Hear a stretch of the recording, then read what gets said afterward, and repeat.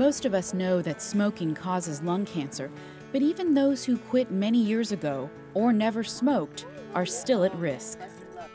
And of the people that are newly diagnosed with lung cancer, about 60% of them now had smoked in the past but had already stopped smoking.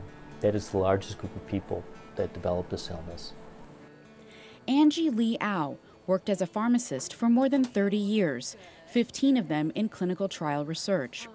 Because of her medical background, when Angie began experiencing back pain and extreme tiredness, she knew something was wrong and went to see her doctor.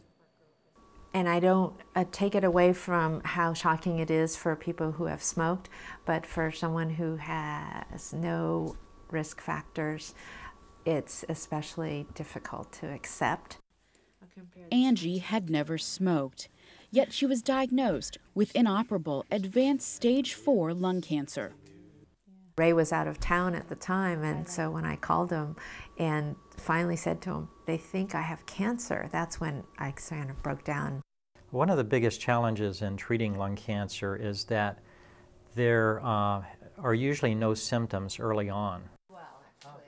And what I mean by this is by the time a patient develops a symptom from lung cancer, such as shortness of breath or a cough or pain, the lung cancer can be quite advanced.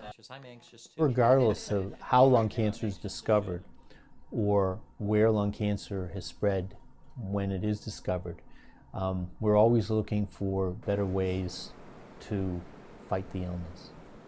Survival rates for stage 4 lung cancer patients are low. The expected 5-year survival mark is less than 16%.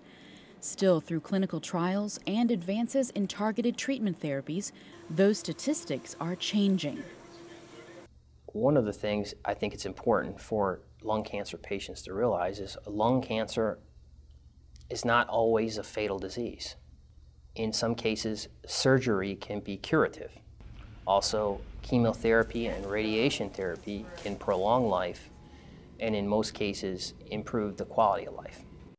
I have been much more enthusiastic about changing the outcomes for lung cancer patients over the past several years as we've begun to understand the basic biologic pathways that these cancers use, to the development of some really new therapies that target these particular pathways. Angie's cancer was too far advanced for traditional treatment, so she received an experimental medication through a clinical trial. 19 months after her treatment, she's doing well. But there is no cure for stage 4 disease. Medical experts say the outlook is bright, though, and each passing year the number of people cured continues to increase.